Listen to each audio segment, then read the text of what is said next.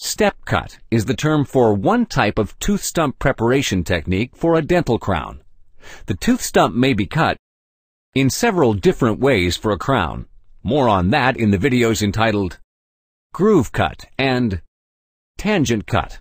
A third possibility is the step cut. One advantage of the step cut is that it can be performed relatively quickly.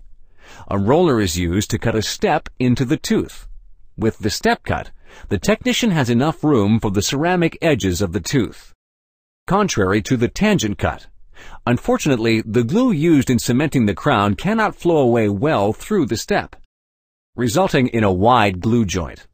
The risk that the glue, in most cases cement, will wash away over time and a root cavity will develop is very high.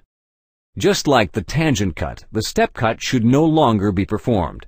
You can find out more about that topic in the video entitled Dental Crown.